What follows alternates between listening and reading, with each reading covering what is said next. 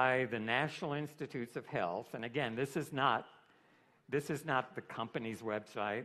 This is not somebody's blog. This is the website for clinical trials in the United States, and it's put there by the National Institutes of Health.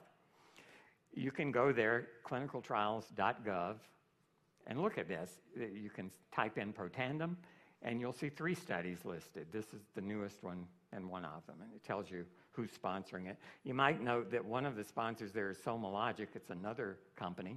Their interest is in how to measure the proteins that your body produces. It's called proteomics instead of genomics. And they're using in this trial, their contribution is their new technology to measure more than 850 proteins in the plasma of these people, in the bloodstream of these people. And their hope is to generate a specific profile where they can diagnose metabolic syndrome just by a blood draw, not just metabolic syndrome, but they hope ultimately maybe hundreds of diseases by measuring these 850 different parameters. So that's an interesting coming together of technologies. And let me say it again, Bob Eckel, former president of the American Heart Association, chose Protandim to do this study. That's the only treatment being used.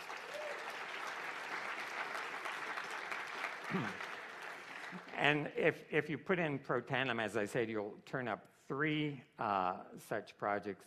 One here is on non-alcoholic steatohepatitis, which means inflammatory liver disease. It's also a bit related to metabolic syndrome.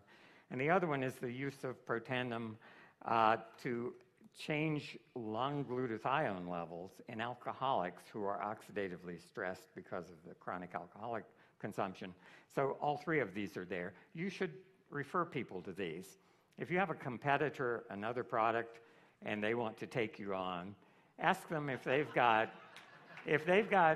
one clinical trial on clinicaltrials.gov, and ask them if they've got published peer-reviewed papers.